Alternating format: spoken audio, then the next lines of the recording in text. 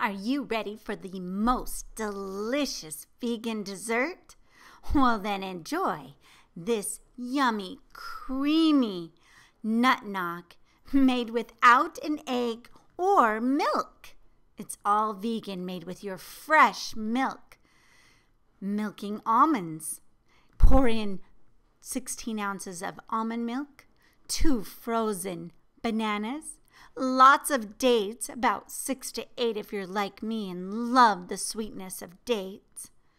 And then let's make it taste noggy by starting with ½ teaspoon of nutmeg, a teaspoon of vanilla, I can't wait, and a pinch of clove just to give it that extra nice nog flavor, and a pinch of cinnamon.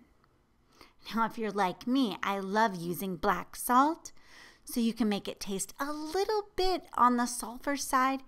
Add a couple of pinches of that, and a tablespoon of nutritional yeast. You can start by blending this up, and then be sure for the color to add a little bit of turmeric to it. And in minutes, you have this delicious, creamy, dreamy Christmas dessert, egg-free, milk-free, and alcohol-free, perfectly topped with a little pinch of cinnamon, nutmeg, and clove.